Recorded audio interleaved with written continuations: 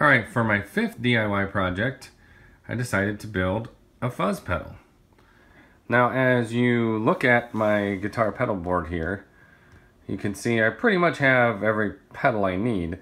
So I quit trying to find pedals a few years ago because I was like, I don't really need anything else. But one thing I always had in the back of my mind was I don't have a fuzz box. So this is a 3 PDT kit that allows you to rebuild the classic Colorsound Fuzz Box circuit. They call this the one knob fuzz for obvious reasons. So I bought this kit, and a side note, this will probably be the last 3 PDT product I ever buy. I'm not going to rant about that now. I will put a little snippet at the end of the video as to why I was unhappy with the kit. So you don't have to suffer through it. You can watch it if you want to. Otherwise, just get right to the explanation, the demo. But it does sound great. So I will say that. It really is what I want. So my story behind this, you know, I remember in the 1990s and I was learning to play guitar. And I went to a shop and they had, you know, this cabinet of pedals. And I was getting to the point where it was like, hey, I'm getting a little better. I need to learn some things about these pedals and whatnot. So I remember this pedal, and it was blue, and it had like a funny shape to it, and it had this font on it that looked like a carnival or something, and it said Fuzz Box, and I thought it was the stupidest looking pedal ever. It didn't have an LED, didn't have a AC jack. It just literally had a foot switch, one knob, and an in and out jack, and it was big and ugly. And I remember thinking, who would want that pile of crap? And even the knob was ugly. I just remember thinking it was terrible. And of course, you know, when you're a teenager, you think that the way a pedal looks is obviously how it sounds. And so that one was ugly, so therefore it sounds like crap in my mind. So years later, I figured out, oh my God, that thing sounds amazing, as I heard it on recordings and heard other people play with it. And by then, these things had skyrocketed where they're selling for, you know, $400 or $500, or excuse me, $300-$400 on eBay. So fast forward to about, I don't know, 10 years ago, 12 years ago, on Harmony Central, somebody started posting the schematic for the Colorsound Fuzz, and they were like, hey, you can build your own. And I thought, well, that's great, but I'm not into DIY. Then all of a sudden, maybe about, I don't know, 5-6 years ago, some of these that people were building, like in their little home workshops, they were selling on sites like Etsy and Reverb, and you could buy them for a pretty cheap price. So I've always kind of been tempted by that because it's the one pedal I don't have. So as soon as I got into DIY, it just popped into my head, hey, I have got to build one of these, so I did. So without any more talk, let's get right to a demo of this thing.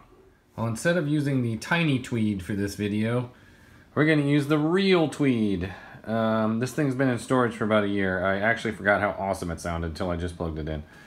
So here we are. We got the Fuzz Box, tweed, SG Special.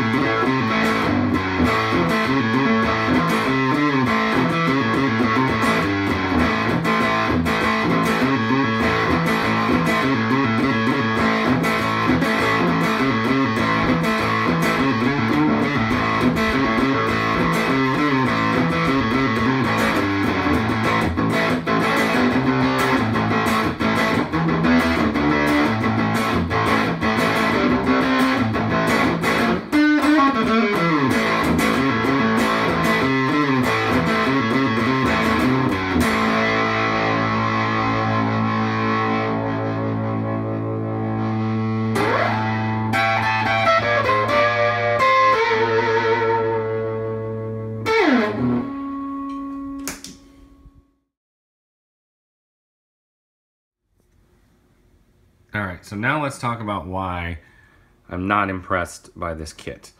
So first of all, PDT calls it a full kit, but it's absolutely not. Because the kit does not include this daughter board right here.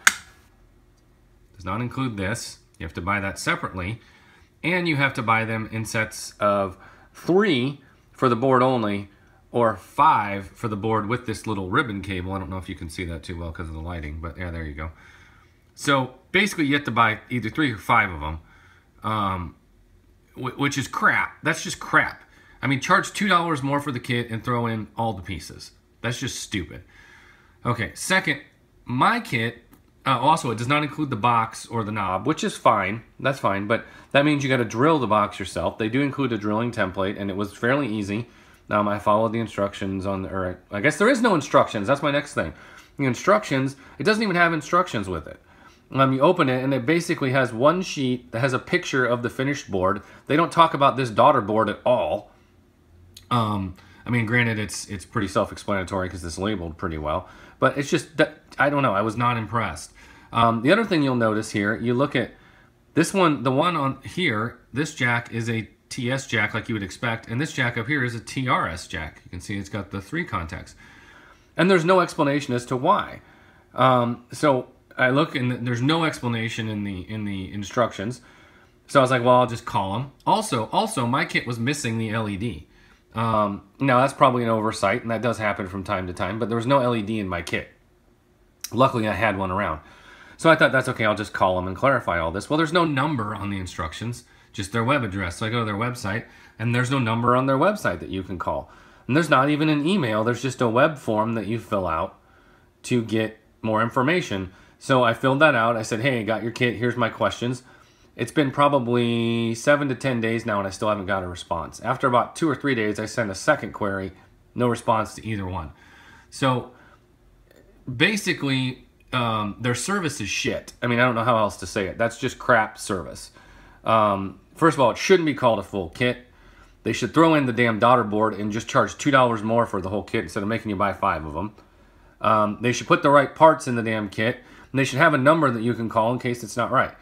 So I'm basically done with 3PDT products. I won't buy another one. I would encourage everybody else to not buy them just because of my experience. Oh, and also, they tell you that this thing can be powered off either a AC jack or a 9-volt battery, and they give you the battery connector and the AC jack with the unit.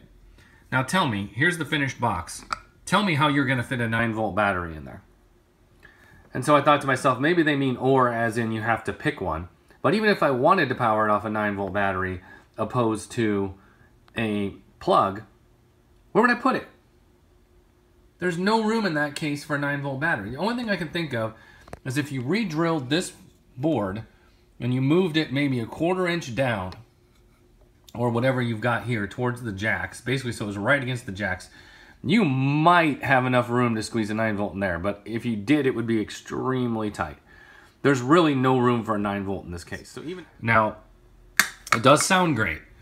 My grandpa, my mom's dad, used to say years ago, grandpas always seem to have those tidbits of wisdom, and he used to say, no matter how good your product is, it can't make up for bad service. But if someone's unhappy with their product, you can keep them as a customer based on your service. And that was one of his little tidbits that he always used to say, and it's just resonated with me. And in this experience, 3PDT did not provide me service. I won't be back. I do love the product. I'm not sorry that I built it, but I don't want to give them any more of my money.